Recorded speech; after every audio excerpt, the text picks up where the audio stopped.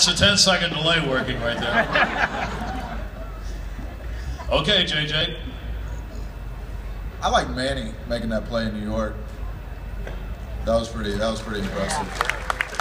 Maybe one of the more impressive things I've ever seen done on a baseball field.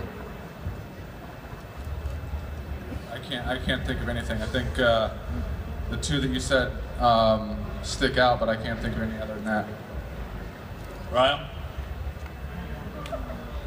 2 years ago, the day they unveiled the Cal statue, that was a pretty cool day. You know, it was a good experience, and I think we won the game after. So.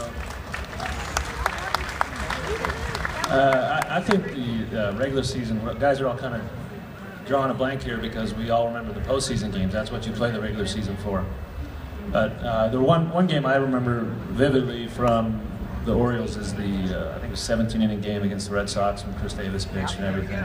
I think it just demonstrated what kind of team we were. And I was especially proud of the bullpen. And, you know, we kind of adopted Chris that day, and he's welcome to be a member of the bullpen anytime he wants. I thought I was really happy in the unveiling for Earl.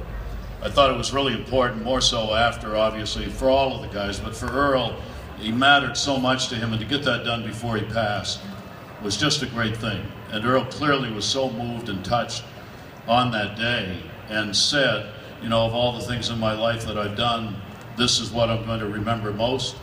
So you get that done while a man's alive. That was nice. That was really nice.